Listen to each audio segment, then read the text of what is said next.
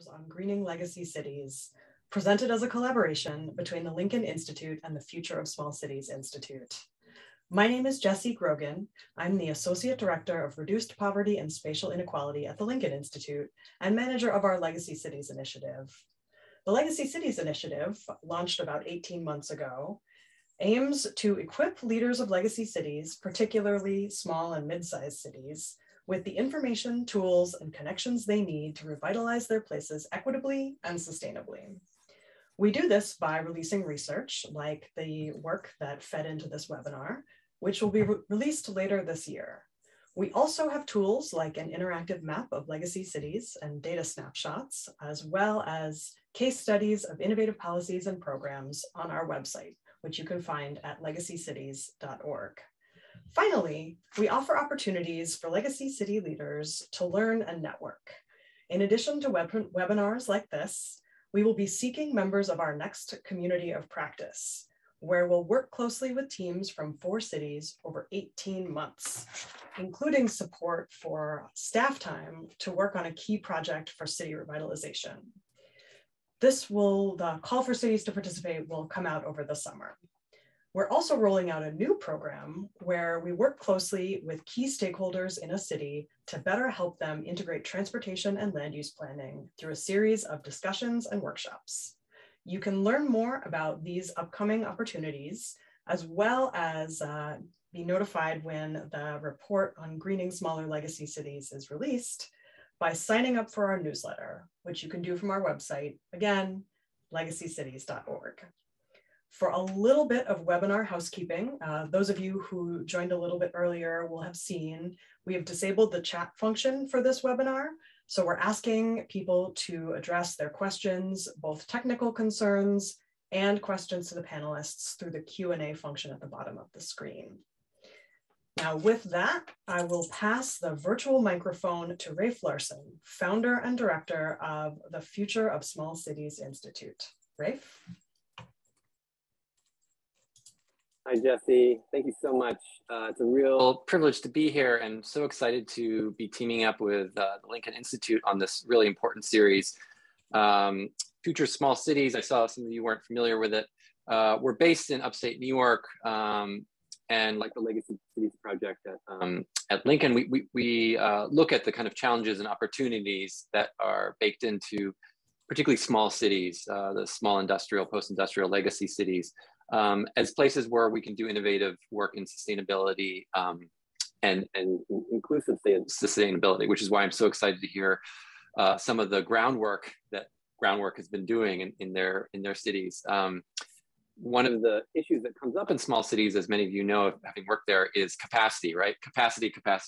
Everyone's doing 65 things at once. So the kind of deep embedded, community embedded resilience work takes a lot of capacity, and it takes a lot of onboarding.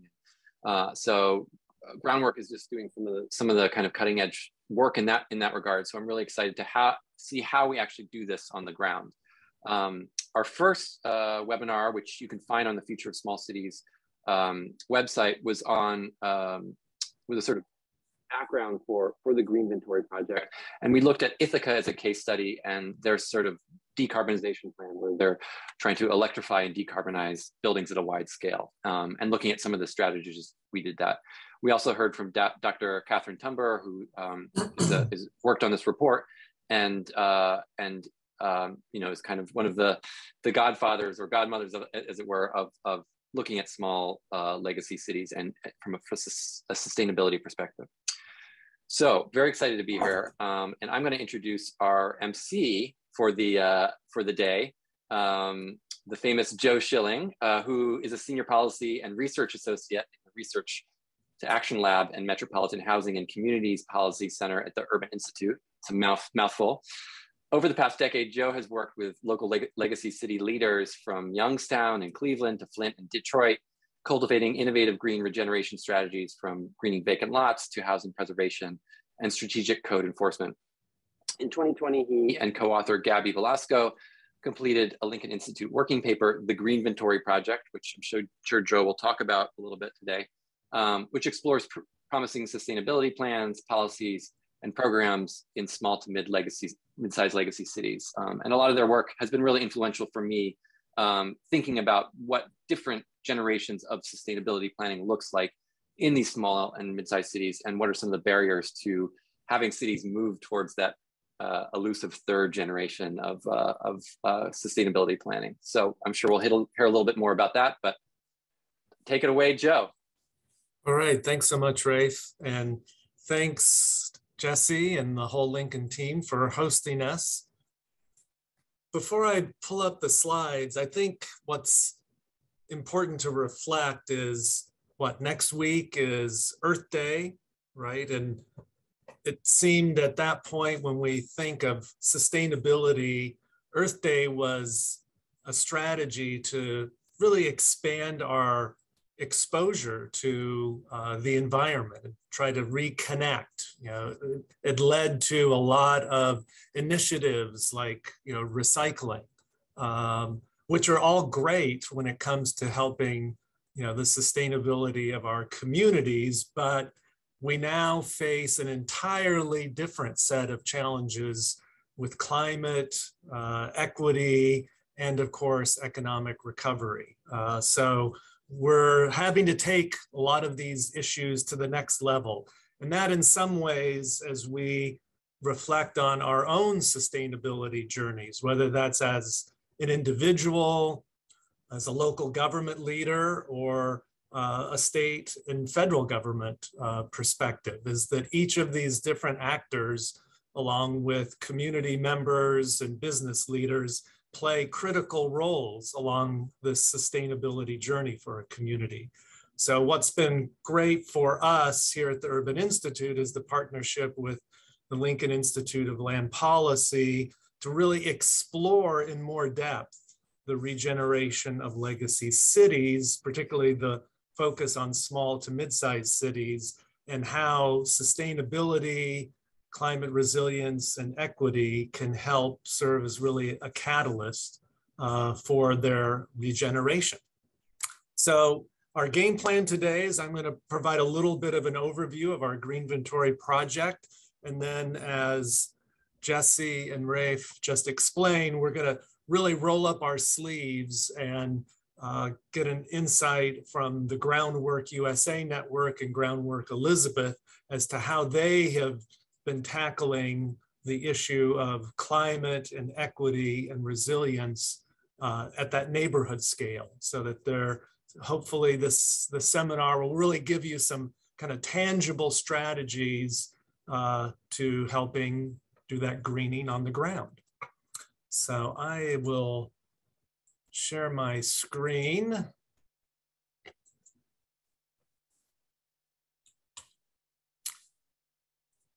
So the work that we're doing in partnership with Lincoln is what we call the Greenventory Project.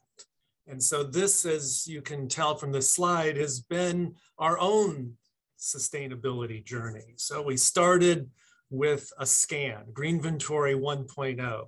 And our goal was really to understand what's going on out there. What are small to medium-sized legacy cities doing when it comes to sustainability? So we created not a comprehensive, but really a snapshot inventory of a variety of initiatives, plans that local governments have adopted in these cities, policies, programs, and also projects. What kinds of projects were they doing in their communities that started to look at this interesting opportunity around greening and sustainability? And then that led us to doing a little bit more of a synthesis. That was the Greenventory 2.0, which is a working paper that you can Google on the Lincoln Institute of Land Policy's website. And there we started to kind of dig a little deeper, kind of put the focus a little clearer as to, well, we understand what they're doing, but why? Why are they doing this? How are they doing this? Kind of exploring a lot more depth, some of the nuts and bolts behind these different policies and programs. And then as Jesse mentioned, with my co-authors, Gabby Velasco here at the Urban Institute and Catherine Tumber. We're now in the process of pulling this together in a policy focus report for Lincoln. Sort of our Greenventory 3.0, which is to try to put this into context and more of a sort of policy agenda so that leaders at all levels of government and their nonprofit partners can better understand what some of those core ingredients are. And our theory of change is, I think, optimistic, and it's also quite simple. What we're really focused on is if you have sort of green and equitable policies, plans, programs, projects, and practices, what we call the 5 Ps, that they can really serve as this catalyst for the revitalization and regeneration of smaller to mid-sized legacy cities. And I put up Catherine's book, Small, Gritty, and Green, because it was really part of our inspiration. When Catherine wrote this book about 10 years ago, we were kind of early stages of our sustainability understanding about the role and the potential and promise of America's smaller, older industrial cities. And now, in some ways, with the Greenventory project, we're re-examining that, particularly when it comes to some of the current pressures that local governments and communities are facing today. So one of the insights so far is that there really is this policy evolution when it comes to what local governments and communities are doing. There are sort of first generation sustainability policies and plans, brownfields redevelopment, the greening of government operations. And then we see cities kind of evolve and become more sophisticated and expansive. So maybe they put in place a full-time sustainability manager. Maybe they're starting to integrate some of the different policy domains. So it's not just recycling, but it's looking at green community development. And then this third generation, which in some ways for a lot of legacy cities, particularly smaller ones, is more aspirational. They've got a couple of the key components, but they haven't quite made that pivot from second to third generation. But we see those cities, particularly the larger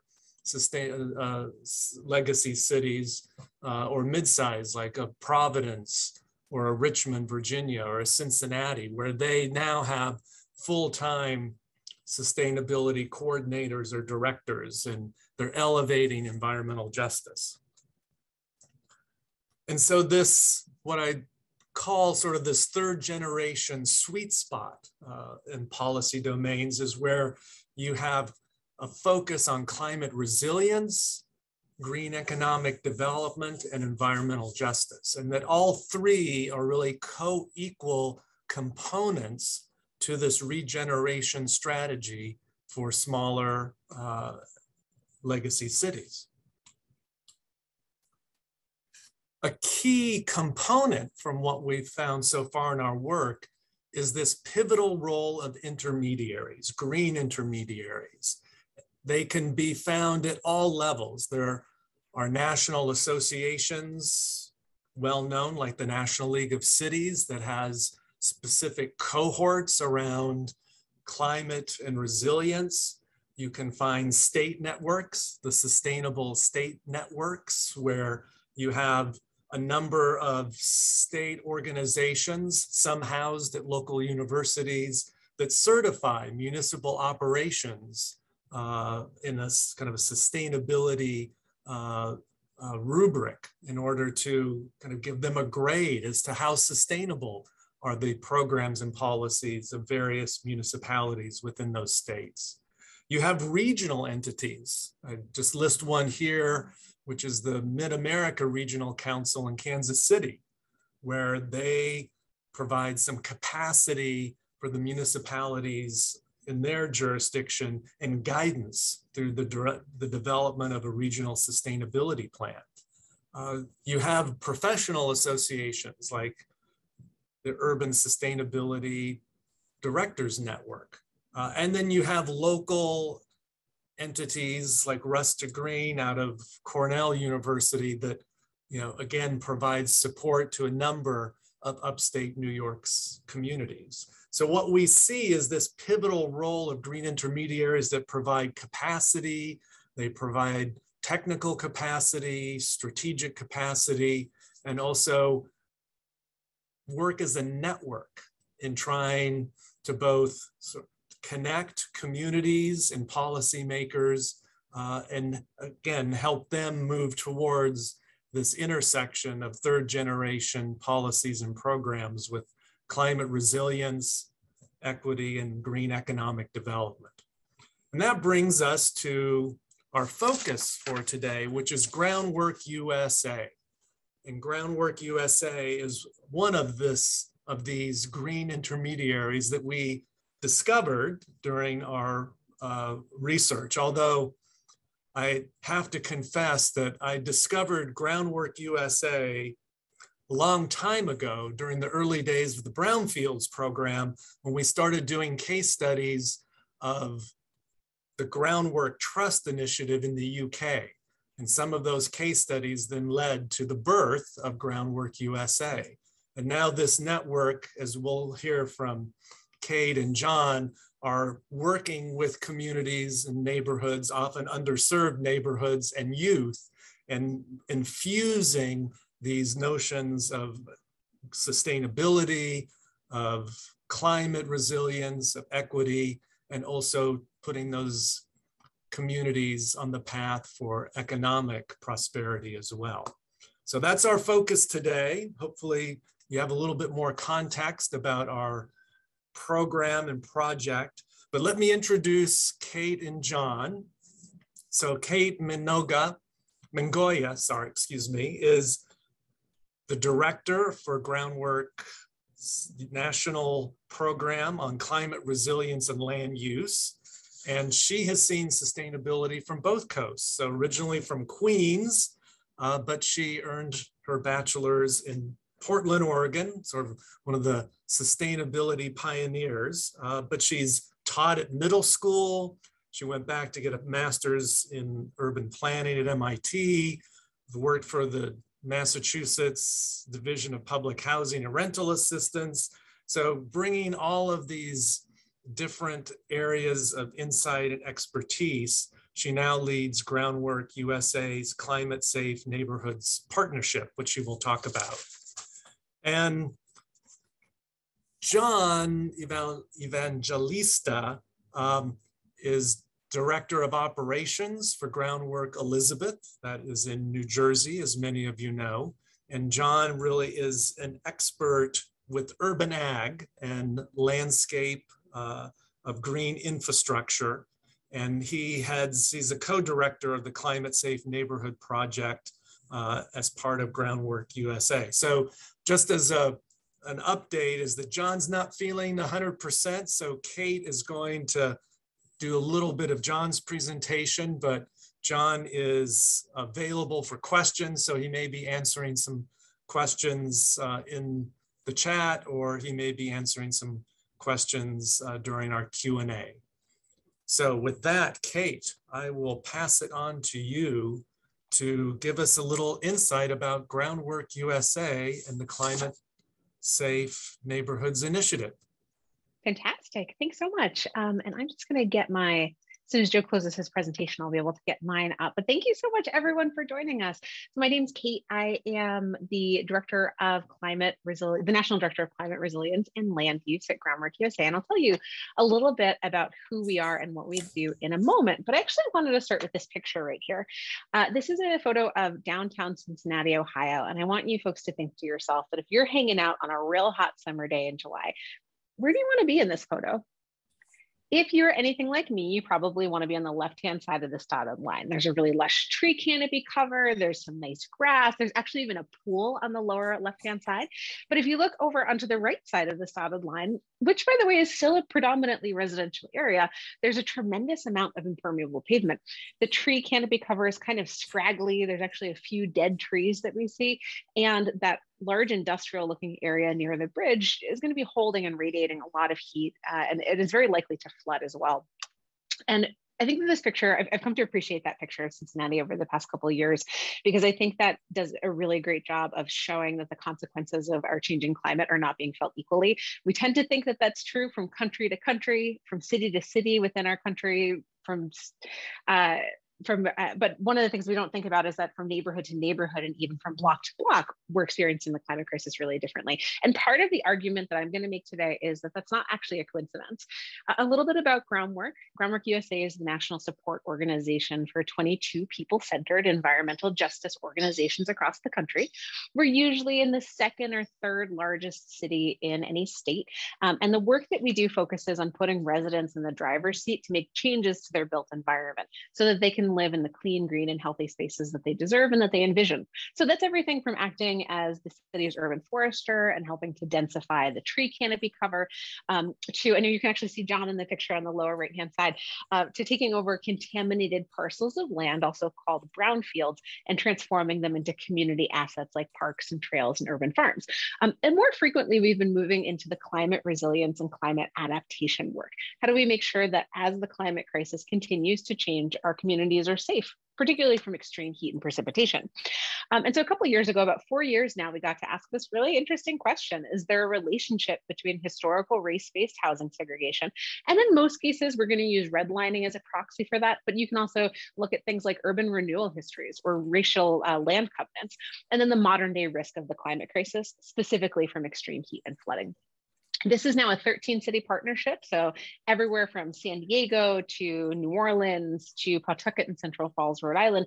We're working in a bunch of different contexts, cities that are large and small, cities with industrial histories, cities with varying degrees of government involvement in sustainability and resilience conversations, to help not just answer that question of is there a relationship, but also figure out the so what. So what do we do about it? I am aware that there's a lot of folks who are international on this call, so I wanted to make sure that if you're not familiar with redlining, I give you a really quick rundown. I promise I'll be brief to those of you who have either seen me present before or who are really familiar with this topic. So if we go back in time to the Great Depression, people are struggling. Back in the early 1900s, and actually, yeah, in the early 1900s, we didn't have the 20 or 30-year mortgage the way that we do today. Instead, what happened is you would get a mortgage on your home and it would be a 5-year mortgage, and you would slowly over time pay down that principal. But at the end of 5 years, you would have to remortgage that balance. Well, it's the Great Depression. People don't have the money. People don't have the steady sources of income or employment to be able to get that remaining principal on their mortgage remortgaged. So by 1933, about 50% of households or mortgages were in foreclosure. That's a huge eviction crisis that's on the horizon. And that's cutting off a lot of Americans from the primary mechanism for building intergenerational wealth, property ownership. So what the federal government did to make lending easier and to help loosen private lenders' standards so that they would lend to more people and give mortgages to more people was to create the federally backed mortgage, which said, hey, banks, if you lend to this person over here, I'm going to vouch for them. And if they default on their loan, the federal government will use taxpayer dollars to pick up the tab. But the federal government had to figure out which places were quote unquote worthy of receiving the federally backed mortgages or were safe bets and which ones were risky bets. So for cities that were about 100,000 people or more, they sent out surveyors to create what they called risk assessment maps, what we colloquially called redlining maps today. Those neighborhoods that were considered to be great and totally worthy of the best rates and to be backed by the federal government were outlined in green. Those usually had the right kind of white person, because we know that definitions of whiteness change in American culture over time. One thing that I thought was kind of funny is in a note for Rhode Island, they talk about the right kind of French person and the wrong kind of French person, the right kind being French from France, and then the wrong kind being Quebecois. So making even that sort of cultural designation over which areas were considered desirable or not due to their population. Down on the other end of the spectrum, away from green line, were areas that were outlined in red. Those areas traditionally had Black and brown residents or high proportions of immigrants, lower quality housing stock, and a lower income to the population that was there. So you might say, like, okay, well, I guess that's fair. You know, you don't want to put a federally backed mortgage on a house that's maybe in crappy condition. I get that. Well, this created a really interesting problem for municipalities. If you are a family that is living in a redlined area and you're interested in selling your house, you're going to have a hard time getting the value that you want because people are not going to be eligible for the federally backed mortgages that would allow them to stretch their debt over 20 or 30 years. So you might have to accept a lower price than you otherwise would, or work something out privately. If you're a Black family that's living in a red line area, you've got enough money to move into that beautiful house in the green lined area of town. You're not going to be able to do that because residents and lenders are not going to want to approve you for a mortgage or sell you that house because your very presence could potentially downgrade the risk assessment of that neighborhood, making that neighborhood lose its eligibility for federally backed mortgages. So in a way, you can't buy, you can't sell, you can't leave. It didn't create segregation, it just codified and maintained pre-1917 levels of segregation in community members. And one of the things that I think is really interesting is that stuff happened in the 1930s, but today we can see a really close relationship. Neighborhoods that were formerly redlined have fewer parks sited in them. They have less dense tree canopy cover. In some cases, they don't even have sewer infrastructure that is upgraded to the same level that neighborhoods that were formerly green lined were. So we see that there is a lot of connection between the way that the built environment is today and the way that these neighborhoods were redlined. Every once in a while, someone says, Kate, are you sure that it's about race? Like, you know, housing stock's important. I wouldn't want to back a house that was next to a factory either. One of the things that you can do is if you haven't been there yet, go to Mapping Inequality, and those folks have digitized all of the existing redlining maps that are in the National Archives. And you can actually read the clarifying remarks on why the surveyors chose to grade certain neighborhoods what they did. So this one is an interesting one from Richmond, Virginia. It's a C graded neighborhood. It goes A is green, B, C, and D. So this is a C graded neighborhood. And it says respectable people, but homes are too close to the Negro area D2. This means that the very proximity to Blackness was enough to downgrade a neighborhood from, again, having access to favorable rates and access to those federally backed mortgages. There's also some work that was done to create a word cloud of some of the clarifying remarks across all of the 200 plus redlining maps that there are. And if you look at the descriptions for the green and blue lined neighborhoods, those A and B assessed neighborhoods, you see some pretty pleasant words: wooded and trees, shrubbery, shade, landscaped, really the things that you would want to be around. But if you look at the descriptions of C and D lined neighborhoods, you see stuff that's a little bit more unsavory, things like paved and hot, odors, industry, things like that. And again, I really want to emphasize that redlining did not cause segregation, it just codified it and made it a lot more difficult for families to be able to move outside of the areas where they'd already been segregated, either through municipal law pre-1917 or through de facto segregation. One of the things I also think is important to note is some people say like, well, that happened a really long time ago. The Civil Rights Act made redlining unlawful. If you're like me and are an elder millennial, that means that your parents' generation is the first generation since redlining was instituted to live the majority of their adult lives without that barrier to home ownership. And again, we know that one of the best ways to build intergenerational wealth in our community, in our culture, is through land ownership and property ownership. And then some folks also say, hey, Kate, that was happening a really, really long time ago. Well, if you look at the demographics of formerly redlined neighborhoods today, about 75% of those degraded neighborhoods are still low to moderate income neighborhoods today. And about 2/3 of those formerly redlined neighborhoods are still majority minority. At this point, you might be saying like, hey, Kate, thanks for the history lesson. But still, what does that mean in terms of the modern built environment? Prove it to me, show it to me. The next image that I'm going to show you is a GIF of Elizabeth, New Jersey, which is located just south of New York City. It is home to the second largest port in the country, and I think the first largest on the eastern seaboard. John, correct me in the comments if that's wrong. And what you're going to see on top of it is a digitized redlining map. And I just want a quick reminder: green, hey, you can get these federally backed mortgages. Right kind of white people, good housing stock.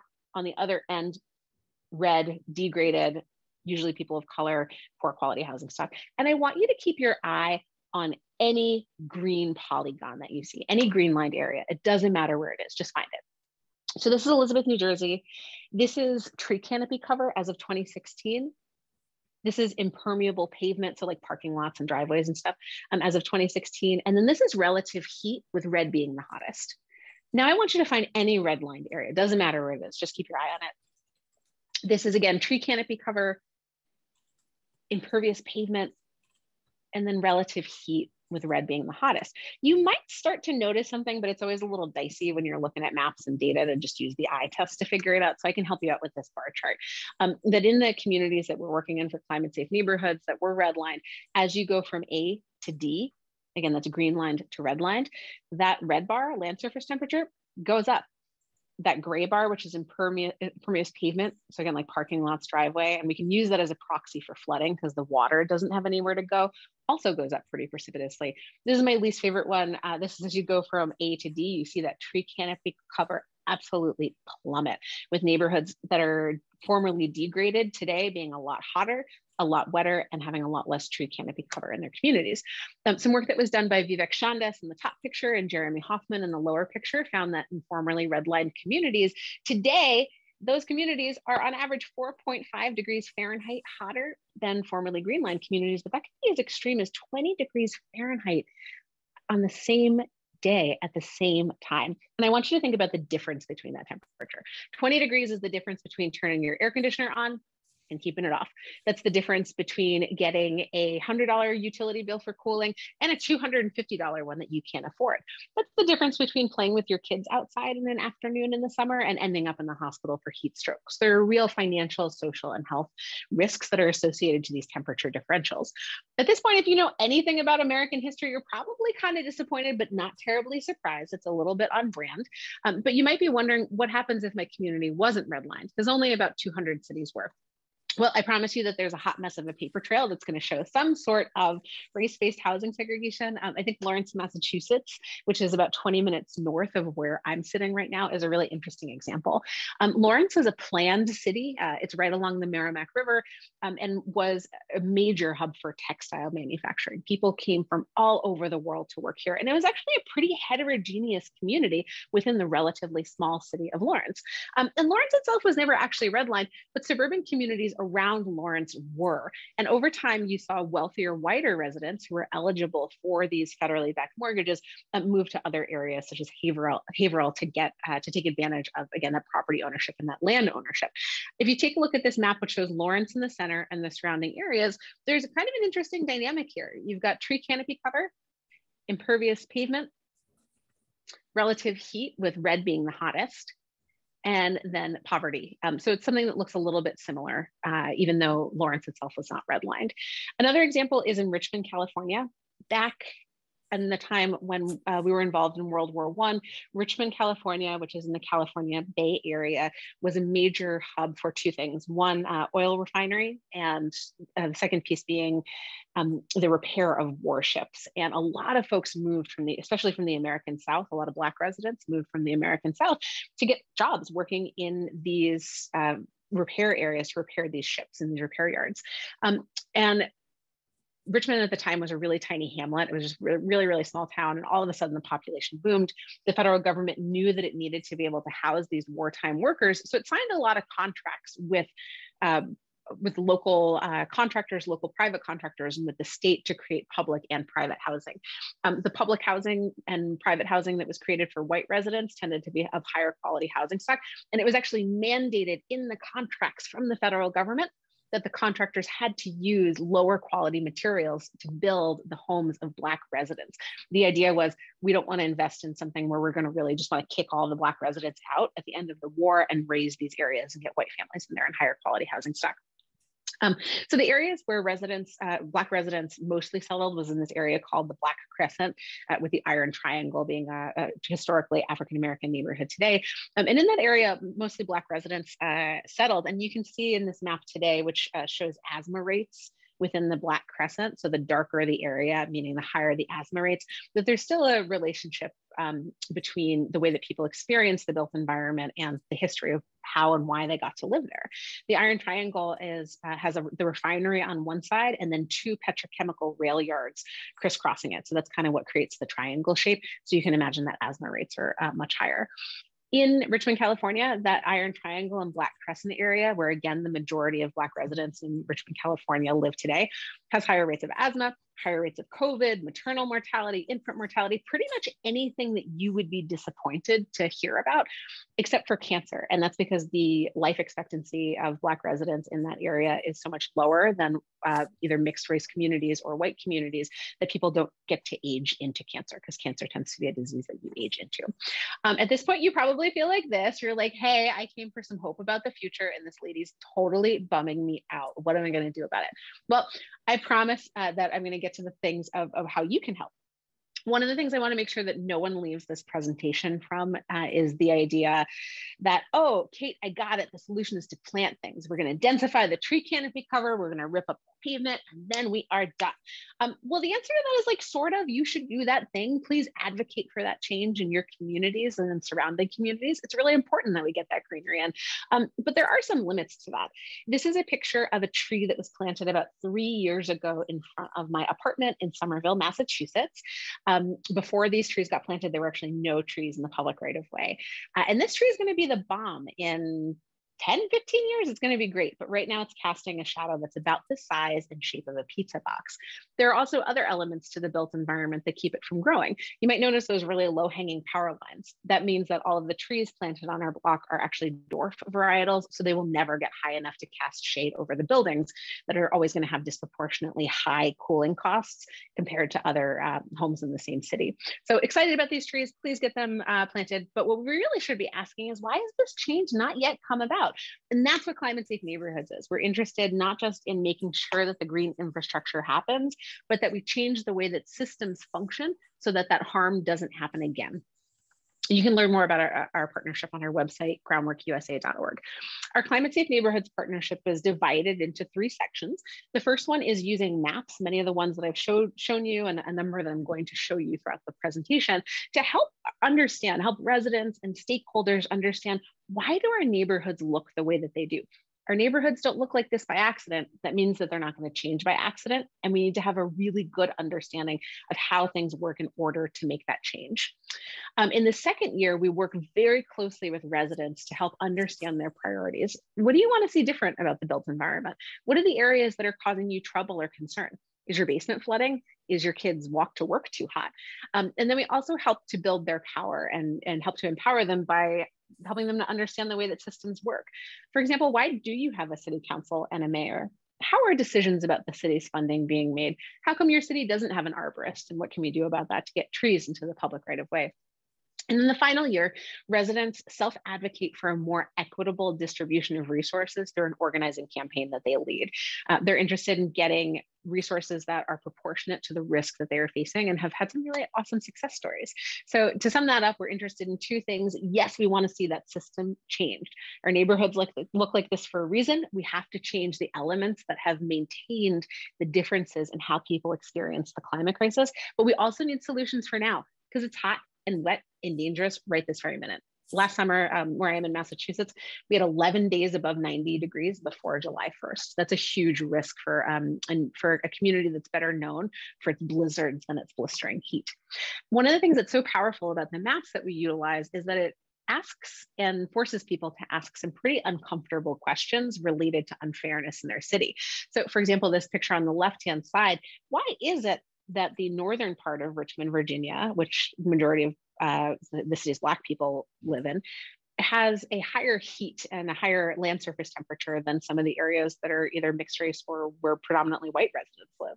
Why is it in Elizabeth, New Jersey, where the highest percentage of Hispanic people live in the northern part of the city, is also the area that has the least amount of tree canopy cover? These are really uncomfortable questions, but they're really important ones. One of the things that's been so surprising to me about this work is these maps serve as a neutral platform for conversations about equity. It's not you versus me. It's not your ancestors versus my ancestors. It's, there's something happening in our city and we need to solve it together. I want to tell you 2 quick case studies. This first one is in Rhode Island, where we had Climate Safe Neighborhoods. It was our first cohort of Climate Safe Neighborhoods. And in this city, tree planting that was done in the public right of way was done on a first come, first serve model and an English only model. This particular area has a really high proportion of people from Dominican Republic and Cape Verde, which means that materials probably should have been translated into Spanish and Portuguese. And when the tree planting opened for first come, first serve, folks who were already in wealthier, more resourced areas who knew about it and had a deeper connection to the city were the first ones to snatch up these trees. The city also wasn't planting a ton of trees, about 50 per year. And the areas that did not have enough trees are pretty hot and pretty unwalkable. And you can see here the tree canopy cover, and that's spread over the digitization of the redlining map. You can see that pretty much just the entire state is pretty hot and uncomfortable, except for some of the green lined areas. So the folks in Groundwork, Rhode Island led some community science where they pulled residents around together to understand their priorities around flood and around heat. And a number of people noted, gosh, my walk to work or my kids' walk to school is just too darn hot, and we need to pay attention to the areas where folks need shade along their commute. So part of the community science that residents did was to actually go out to those beg buttons. You know, those buttons that you press when you want to cross the street, and there's a little bit of magic involved. Is it actually connected? You don't really know. Well, a number of them are actually just broken and would not do the yellow lights are flashing. They would not change the light in any capacity. So residents went around and took note of where those broken beg buttons were at major intersections and the land surface temperature, and found that people could be, on a particular day in July, could be rating 101-degree heat, waiting for a moment to dash across the street. So they wanted to identify what some of the areas of vulnerability were. One of the things I think is so neat about the work that Groundwork Rhode Island did is that they partnered with a unique government-sponsored infrastructure called the Health Equity Zone, which brings together people from multiple sectors to focus on issues of health. And people don't always think about the climate crisis as being a health crisis, but it is. If you're talking about people's ability to stay safe from their pre-existing conditions like diabetes and heart disease and asthma, heat is going to be really relevant to that. Whether or not their basements are flooding is going to be really relevant to that. So the Health Equity Zone allowed Groundwork Rhode Island to pull together a really broad coalition of stakeholders. They were successful in getting the materials for the city translated into multiple languages and to changing the first come, first serve model. So the city no longer does a first come, first serve, but instead uses a tree equity score to understand how resources are distributed throughout the city and who's the most vulnerable, and to prioritize those communities instead. And as you can see, there's a lot of areas of vulnerability in the city, but some areas are more vulnerable than others. So this is a really big win, but there's a problem. Small cities tend to be pretty resource constrained. They're not planting 50 trees because they think that is the maximum they should do. They just don't have the money for it. But one of the things that's so nice is using this data, using resident partnerships, using their broad coalition of stakeholders. Groundwork Rhode Island was able to secure $100,000 for tree planting for the city using this Health Equity Zone / tree equity score model. So we've changed the system, and we've also changed access to resources and how those resources are distributed, and diversified where those resources come from. The last example that I'm going to give you is from Denver, Colorado. And Denver passed a ballot measure called Ballot 2A, which creates a steady annual stream of funding, about $40 million a year, for the development of green infrastructure and the rehab of green spaces.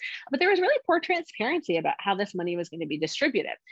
Prior ballots that had created money for similar programs, no one really knew how one neighborhood got prioritized, and there was not a ton of community voice. And so we created these maps, and we're sitting around with residents. There's actually a woman from the Globeville neighborhood, which is the entire neighborhood is a Superfund site. It's home to a former lead smelting plant, predominantly Latina immigrants in that neighborhood. And it was actually one of the residents who found that their neighborhood had 1% tree canopy cover. But if you got on a bus and took the number 12 bus across the river, you would end up in a formerly green-lined neighborhood that had 24% tree canopy cover. This mapping system allowed us to come up with a very specific and concrete ask. We want 10,000 trees in 10 years and a say in funding distribution. You can go around all the live long day and get resident experience, as you should, and hear that people are saying that it's hot outside, but man, when you're able to connect the lived experience of residents to some real data and anchor it in the type of data that you would like to see change, that's where really powerful asks come from. We also established an intervention academy where we pull together 10 promotoras, which are community health workers, and helped to train them on how to do community organizing, advocacy, and government intervention. And we celebrated their graduation. And one of the things that I think is so neat is through a broad coalition of stakeholders, the city actually opened up a funding distribution board that allows more transparency over where that $40 million a year is going. 4 residents from this committee are actually on that board, and one is the co-chair. So the last thing that I'm going to say is sort of, so what can we do about it? You might be saying, cool story, Kate, but what can people in grass top positions do? What can people who are not able to or willing to or interested in being on that grassroots level do to cause that systems change and actually get those solutions in the ground? Well, the first thing I want you to recognize is that there's no single 100% solution. There's no panacea. There's no magic wand that you're going to bippity boppity boo to fix things. Instead, what we're looking for is pulling together a bunch of 1% solutions that are hopefully going to tip the scale towards equity, and to focus neighborhood by neighborhood on that. Now that we've got that out of the way, I think the 3 major things I can leave you with are: 1, rethink the experts. We tend to think of people who have expertise as being, the hydrologists and the urban planners and the architects. Those people are an important part of the process, and we don't want to lose their participation. But folks who are on the ground experiencing the climate crisis day in and day out have a really, really good sense of what types of interventions need to be put in place in their communities. So rethink who is an expert and look out into the community for local expertise and compensate them. Those people should be paid the same way that a planner or hydrologist should be paid for their expertise in labor. The second piece is, if you're one of those folks who's lucky enough to control data, make it useful and usable. The United States is really unique in that we have just really a unique amount of data that's available to us. You can get census data, you can get land cover data, satellite data, but a lot of people don't know how to use it. So if you have access to data, make the punchlines and the information useful to the layperson so that they can use it to self-advocate for a more equitable distribution of resources. And then the final piece is to either yourself or get someone else to tap into existing data resources. There's a tremendous number of folks that are working on doing things like cataloging land surface temperature or what landslide risk is in different communities. So make sure that you're aware of and spreading the word about existing resources. The final thing that I'll say is that it's up to all of us to mess up the system. The system is working as designed in a lot of ways, and it's fully functional. And we really need to overturn it by rethinking who the experts are, centering community voice, and looking to not just stop not just get solutions in the ground, but also stop and identify where long-term systems of harm are coming from. So the last way that I'll say that you can do that is to also make sure that you're naming who is not in the room when decisions are made. That's part of identifying and preserving local expertise. And look to support people-centered organizations who engage in a shared leadership and decision-making model. Organizations and institutions should not be parachuting into communities, dropping some solutions and piecing out. It's through that long-term connection with residents that you get stewardship and sustainability. So if you want to learn more about our organization, hit up groundworkusa.org. Feel free to email me. As you can tell, I love talking about this stuff and could do it all the live long day. And I think we're going to pause there for questions before I do the next part of the presentation. So thanks for listening, everybody. Kate, that was fantastic. Thank you. And so your energy is infectious. Thanks. And in some ways that's important, right, in this work, because the work is, as they say, is never done. It's always continuing. So sure. I guess one question for you, and I see there's a couple other that are coming through the Q&A, is tell us why it's important to have this kind of blend of the, we'll say, on the ground 1% solutions with the systems change. I mean, what's really the benefit of trying to do both? Because it sounds sometimes like, oh, like I can only do one or the other, but yeah, and it's always important to keep the idea that you can pet 2 cats with one hand. In doing that, you can make sure that you're thinking about whatever the systems are that have caused that harm. And one of the reasons why at Groundwork we really like to address both at the same time is that there's a lot of distrust and mistrust in the community. Maybe they've seen a bunch of trees planted, but they weren't maintained and there wasn't money to keep them alive.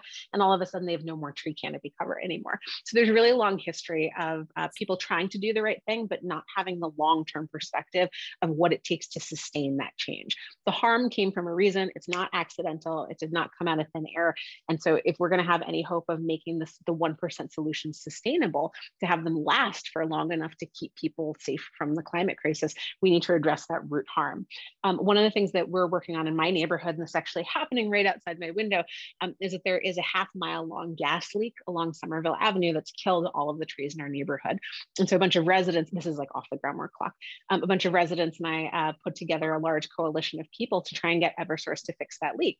But one of the long-term systems change challenges that we were thinking of is, if they replace that pipe, that means our community is stuck on gas for a lot longer.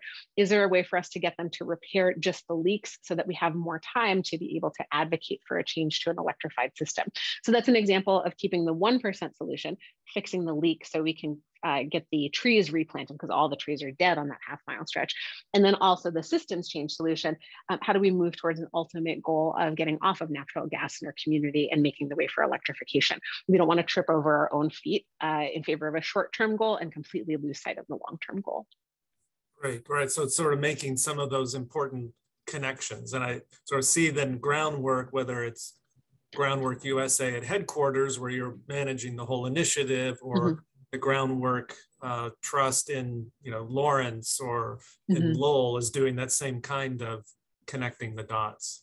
So there's a couple of questions about, well, what about some of the potential side effects of urban greening? So, it's well designed, it starts to become more attractive, and that could lead to displacement and gentrification. How are you guys sort of balancing that and trying to mitigate those potential harms? Yeah, the green gentrification is one that weighs on us a lot because we tend to transform places pretty intensely. I think one of the best examples of that is the Sawmill River in Yonkers, New York, which is right in the Hudson Valley, which is just north of New York City. And the daylighting, and daylighting really just means like there's a river underground, someone paved it, and you rip the pavement up and make it nice. Doing that, ripping up that parking lot and creating this gorgeous area, the neighborhood went from one that wasn't super desirable to having luxury condos that you can see in the background with their beautiful glass facades, peeking over into this thing that's supposed to be a community resource for the people who've suffered with that, paved over area for a really long time.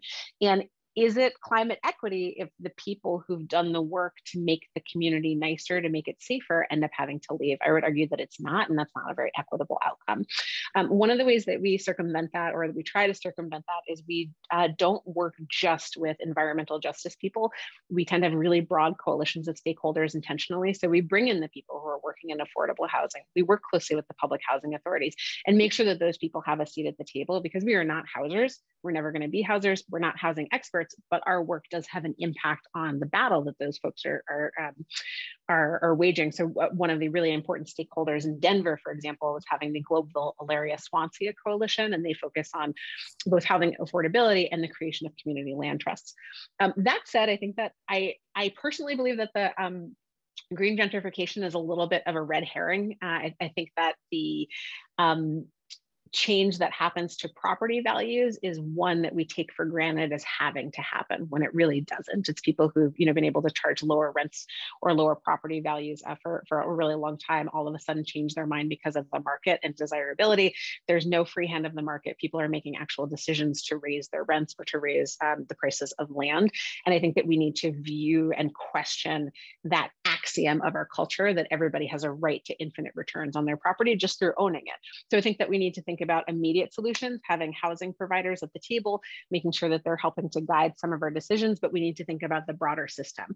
Why is it that we believe we can have infinite returns on property? And should we be looking for different ways to change the way that the system functions so we can make changes to lower income or high risk and vulnerable neighborhoods without displacing those people? So it's really, it's a big issue. It's really complicated. And as you can tell, I have a lot of feelings about it, but I think it's the same 1% solution. Systems change have to work hand in hand. Right. Well, and again, I think in some communities, there's a perception or maybe fear of green gentrification when that may not really be the case, depending on data. So certainly understanding the baseline data of, the values of those properties, but you also talk about, hey, we have a climate crisis that is getting more severe every day. And, we can't just stand on the sidelines, right? We need to do those on the ground. And the harm and risk is something that's so multifaceted. If you have a chance, anyone who's on the webinar, to check out Groundwork Jacksonville, this is in Jacksonville, Florida,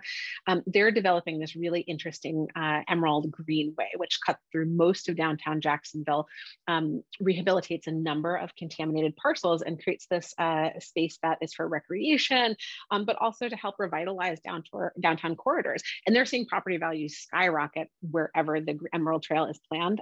Something that I really appreciate is that Groundwork Jacksonville has taken a resident-centered approach to addressing gentrification and displacement related to their work, and is interested in how can we utilize this opportunity to close some of the wealth gap between higher income and lower income people. So to make sure that folks, if they are going to sell their property, are they taking advantage of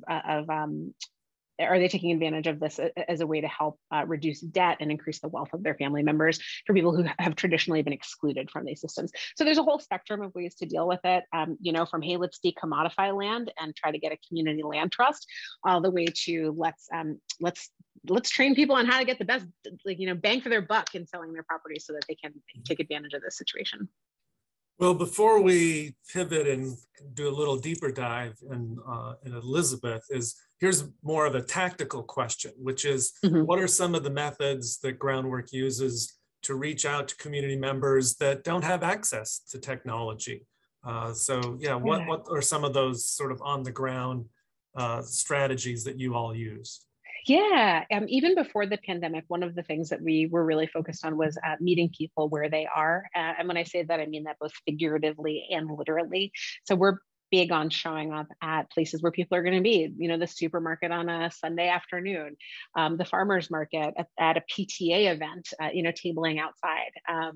We're always interested in making sure that residents don't have the burden of having to come to us where we are, but that we're going to listen deeply, and we're going to prioritize some of their concerns. So that's everything from tabling to holding events. One of my favorites is actually in Rhode Island. Leandro Castro, who was the coordinator at Groundwork Rhode Island, did this, and he actually lived in the community that he was doing this climate safe neighborhoods work on, and he got a whole bunch of rain barrels that were donated. A big problem in that community was people's basements flooding because there was so much impervious pavement. And basement flooding might sound like a little blip, but for a lot of these residents, they had living quarters on the lower levels of their home. So, your drywall gets moldy. That's a huge expense for you to deal with. Your carpet, your clothes, your furniture, that's a huge expense if you're already a low-income family. So doing downspout planters and rain barrels was one of the solutions one of the 1% solutions. And he used that as an opportunity to hear about people's concerns and, what else is bothering you, and use those interactions where he was teaching people how to invest in their homes and keep their families safe. And at the same time, having meaningful conversations to learn more about what people needed and let them know about the resources that we had available and the plans that we had to help change the way that trees were distributed in this particular city. So we find whatever opportunities that they are to deeply and meaningfully connect with folks. We don't want it to be extractionary. We don't want to be there if they don't want us there. And we want to make sure that their concerns are front and center. Great.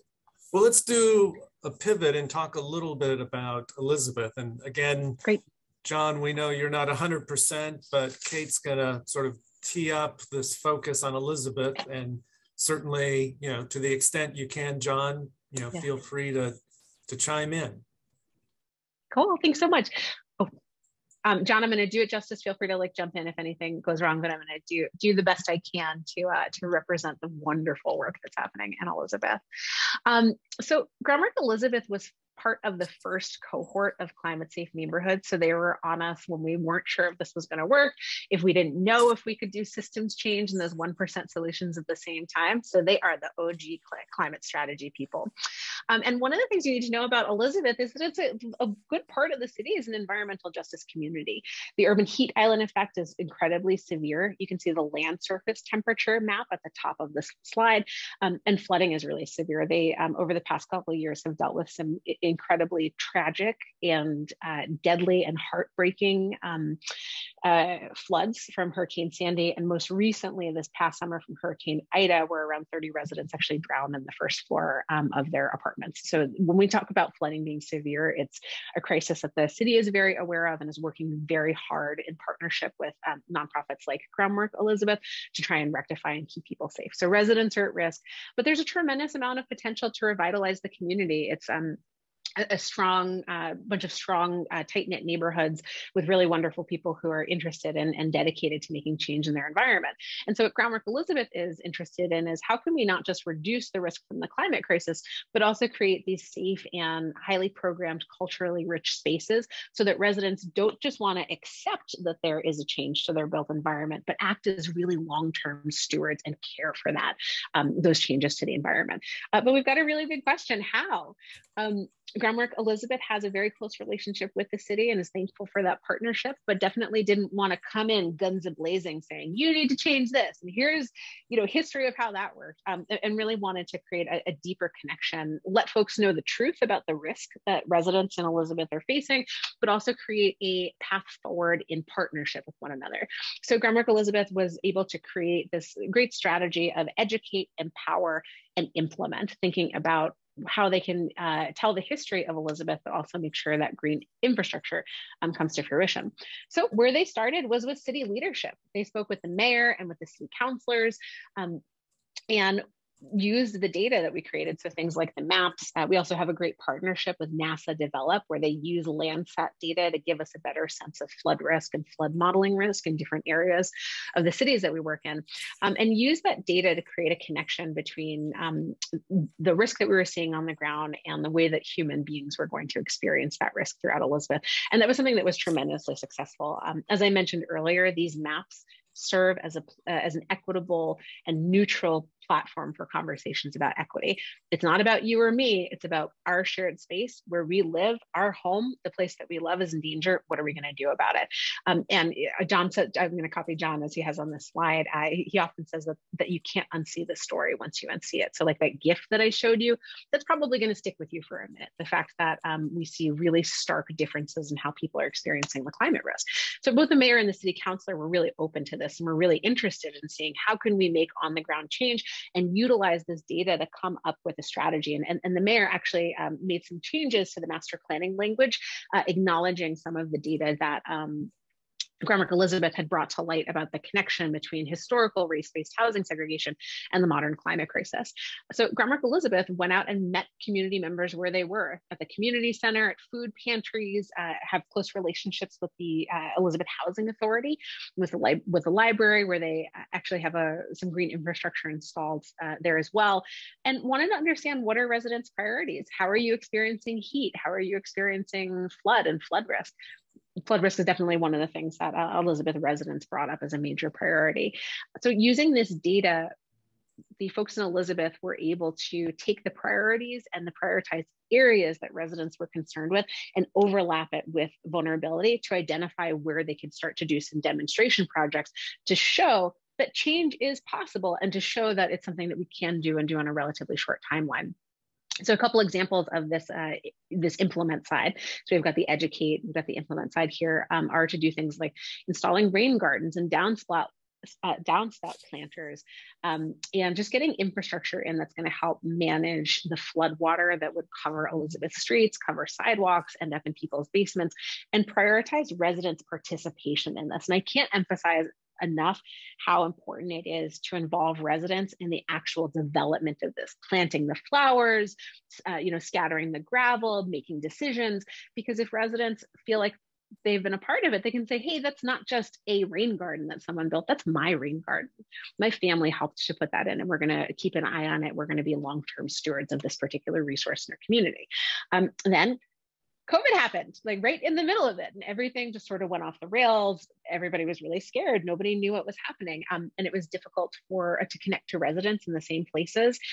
John actually doesn't have this on his slides, but I'm going to take a detour for a second because I think that this was a really brilliant resource, is that a lot of people were stuck at home and didn't really know what to do. There were food security concerns, there were recreation concerns, especially for older populations.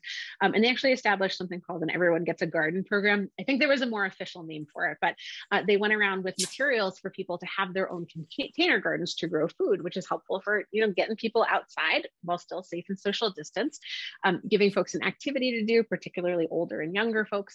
And it was also a way to check in with people. How are you? do you have access to the resources that you need? Or are you and the people in your family safe? It's going to be really hot. Do you have enough to cover your utility bills and helping to cover people, connect people to these social services? So this is just one of the many ways in which, even though COVID-19 presented a huge curveball, Groundwork Elizabeth was able to dig deep into that community partnership, because ultimately it's about the humans and the lived experience of those humans, and we want to make sure people are taken care of. So the Mayor's Youth Council is really where empowerment comes in.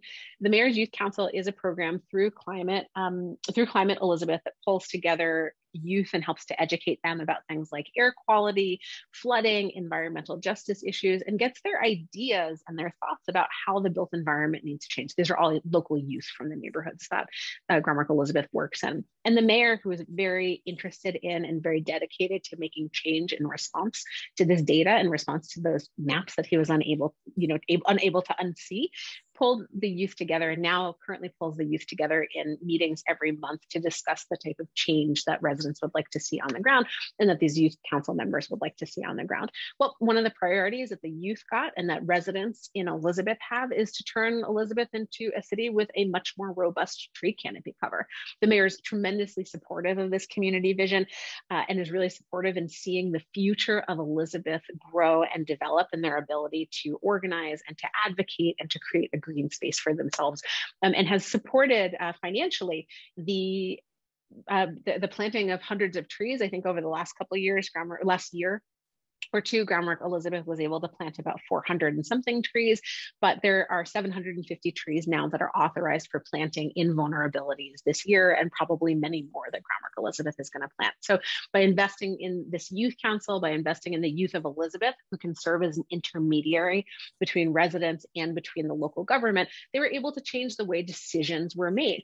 They weren't just planting trees, they weren't just getting rain gardens in, they were changing the way that decisions were made and resources were distributed so that there was a more people-centered and data-centered focus, which I think is really really fantastic.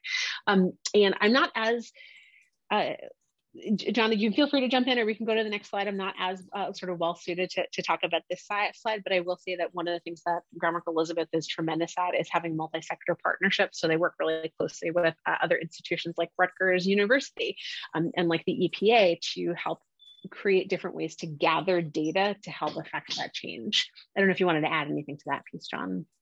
Sure. We've done a lot of work that we're starting to see see the change actually happen. And it all started with a small grant from Sustainable New Jersey to incorporate some green infrastructure projects that help us educate the community. We worked in partnership with Rutgers University to create a green infrastructure guide, excuse me, which is great. And we use that at all of our tabling events. It basically goes through and touches on how green infrastructure could be used on on more of a grassroots effort inside your community with rain barrels and rain catchments and things like that. And our EPA environmental justice grant has expanded our air monitoring section, which we'll talk more about in a minute. So that's the things that we're doing on the ground that are actually changing what's going on. Cool. Thanks so much, Tom, for jumping in on that. So Elizabeth has no shortage of ideas about 1% solutions. Again, they always keep the systems change element in mind. Why is it that a harm exists? What sort of data do we need to understand what that harm is and how it's impacting people? And then where do we go from there to help make changes to it? So one of the really exciting partnerships that they've started recently is in their an expanded air quality monitoring campaign. They are going to be working with two other cities in Elizabeth, New Jersey to monitor air quality. As you can imagine, Elizabeth being the second largest port in the country and then being so close to Newark Airport makes air quality a really huge concern. There's also a number of diesel trucks that transport goods from that port and from the airport through the city to different parts of the country. So air quality is a really big concern for residents of Elizabeth. And I'm so excited to say that they were awarded a pretty sizable multi-year EPA grant to monitor air in the port and along the road to help them collect data and make some sort of a case for environmental justice changes. So things like getting more electric cars on the road or potentially changing the routes of where some of those trucks go to reduce the impact on the surrounding areas. This one is really exciting. I encourage you to, if you haven't heard of these before, just to like hop online and do a quick Google search of them. But these are the microforests. And Groundwork Elizabeth has planted one and is soon to plant some more. And they've partnered with a foundation to build the first microforest in New Jersey. And microforests, the big idea of them is that you take some sort of an underutilized and relatively small parcel and do an incredibly dense planting of 3-ish categories of plants, native trees, native shrubs, and native ground cover. The idea being that by having these plants in such close proximity to one another, there's going to be a tremendous amount of competition, and that that some studies have shown that it grows about 10 times faster than if you were to spread some of these plants out over a larger area. You pay very close attention to it over about 3 years, maintaining it, removing any sort of dead or dying plants, and it'll get established and be able to take care of itself and create sort of an urban oasis on things like brownfield parcels, which are contaminated lands that wouldn't be used otherwise. And that they also, because of the root system of the trees and shrubs, helps to capture stormwater, which is a huge issue in Elizabeth. There's also the cooling capacity as well. I don't remember the actual statistics from this, but even relatively small forests or parks that have dense tree canopy cover can have a cooling effect about a half mile away from wherever that, I don't remember the size of the parcel needs to be, but from those parcels. And adds to biodiversity. So as you can see, Groundwork Elizabeth has done a really great job prioritizing both those 1% solutions and thinking about long-term systems change. So John, I hope I did that justice on short notice, but I'm such a fan of the work that Groundwork Elizabeth does and hope that you guys will head to their website at groundworkelizabeth.org and learn more about them there as well. Thanks so much, Kate. That was perfect. Yeah. It really was. I couldn't have done it better myself. So John, there was a quick question there about what were some of the subjects included in your green infrastructure guide? The green infrastructure guide touched on stormwater management, sometimes on a smaller scale as well as a larger scale. Just for example, we have a urban farm behind a library in Elizabeth that sits on about a little more than 3/4 of an acre, but it's extremely small.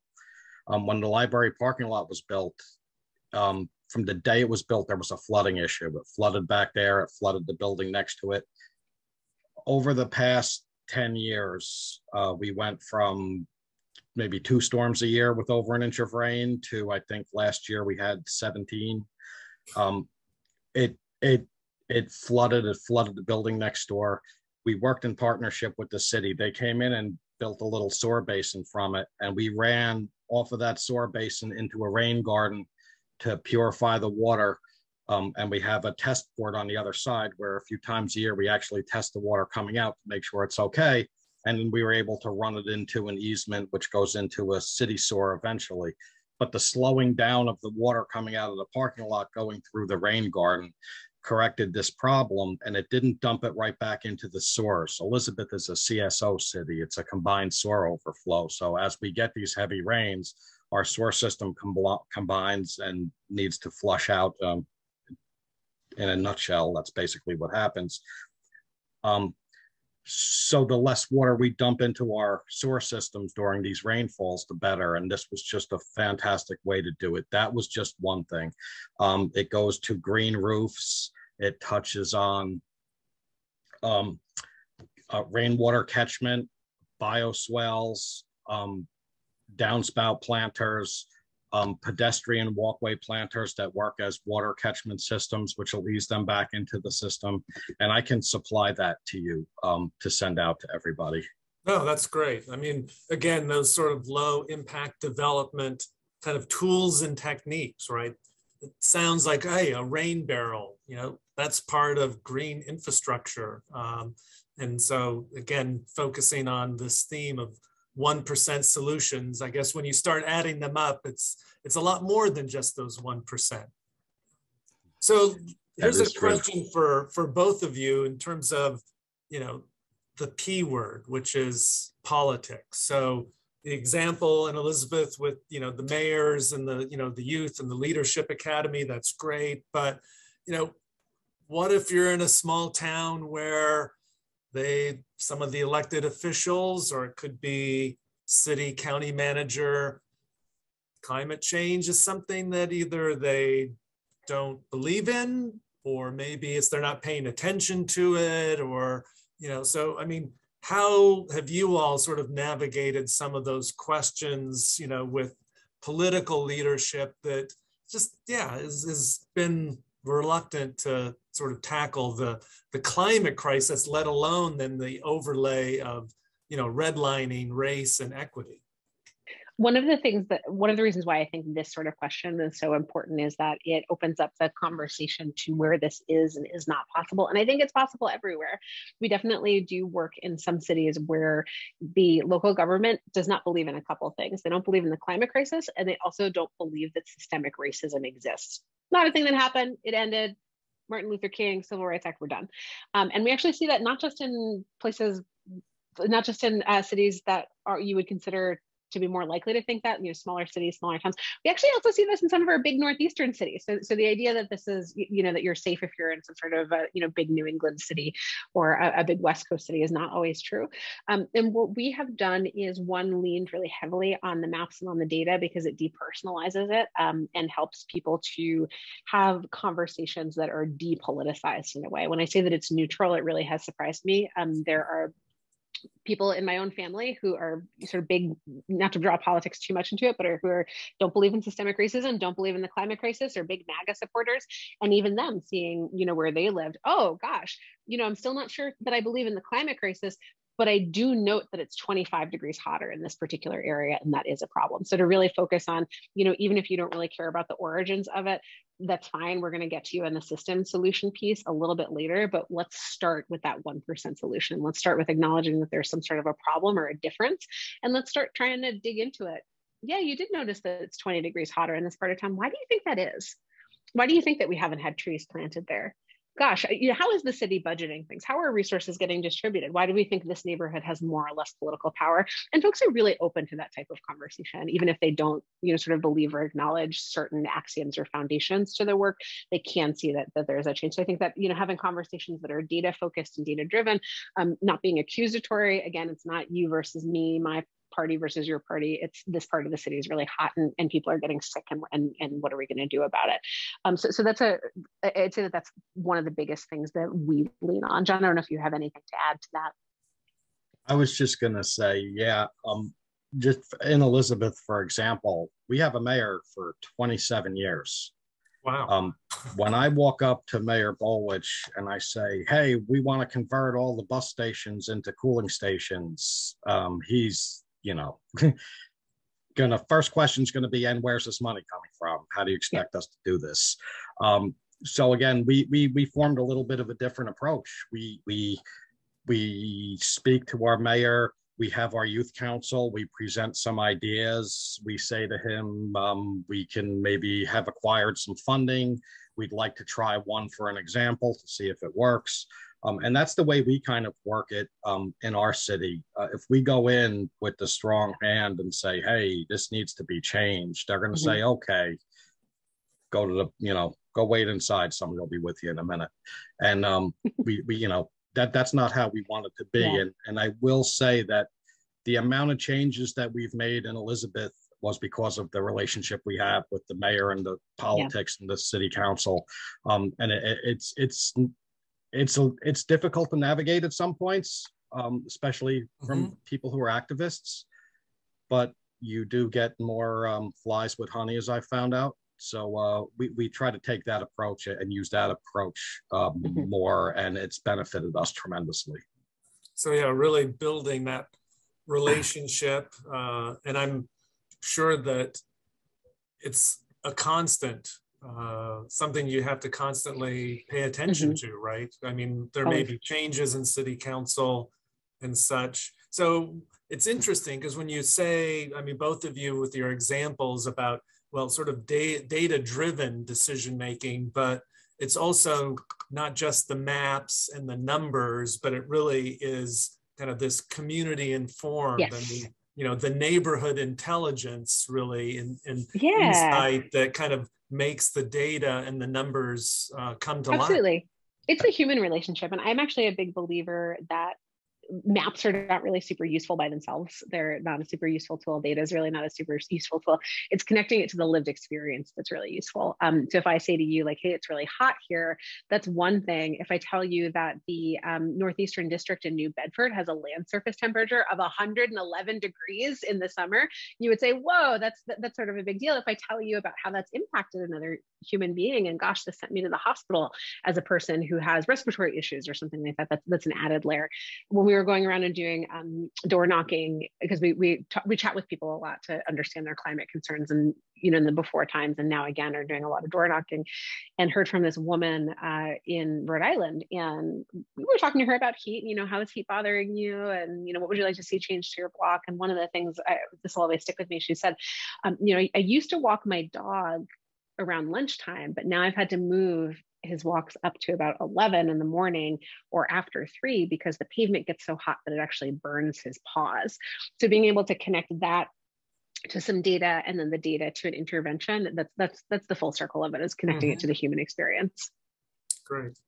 So one quick question, and then we shall sort of transition to our closing. But in the efforts that you've shared with us, have there been some specific changes in, we'll just say, how the local government, how the community does community engagement? Like they've sort of seen, oh, like groundwork is doing in this way, and you've seen, other organizations or the local government start to model some of the, community engagement strategies that you all have pioneered.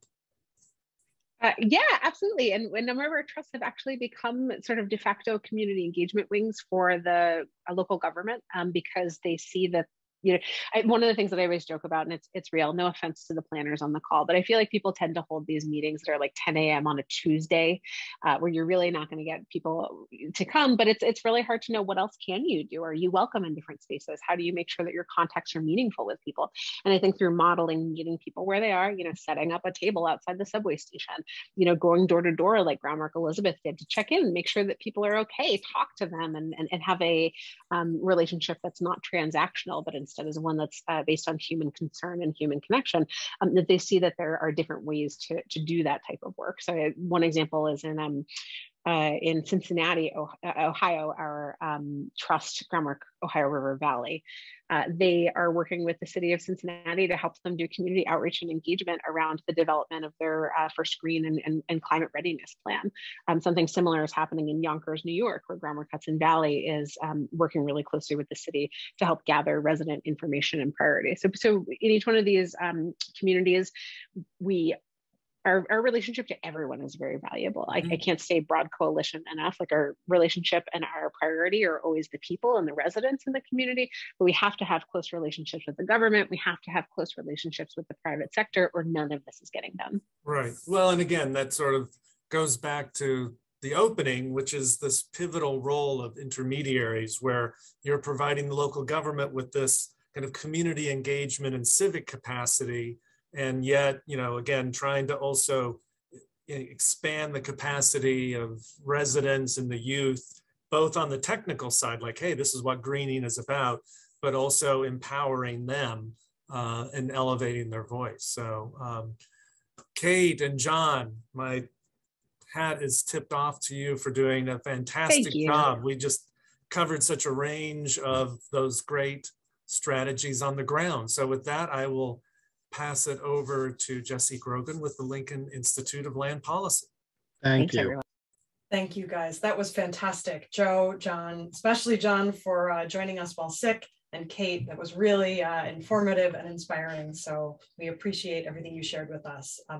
For those who didn't see in the Q&A, the question was asked about whether a recording of this will be available, and the answer is yes. It will be posted on the Lincoln Institute's YouTube page, and also on the event page for this event. So within about 48 hours or so, we should have a recording available for you if you want to go back and re-listen to absorb some more strategies, or share it with your colleagues or students.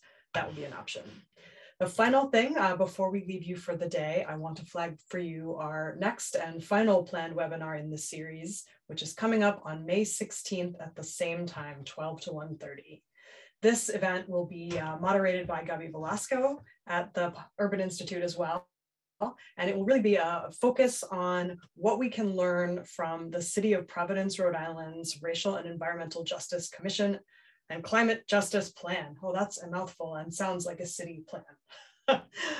So they're going to go deep on how different avenues like planning and public health and different actors can be activated in different ways to support the fight for local climate justice, how to sustain community engagement in city programs, and how to shift sustainability priorities so that all of the city's work is responding to the environmental and climate justice needs that the city faces. As Joe mentioned in the very beginning, we're sort of hoping that we can help more cities reach this third generation sustainability.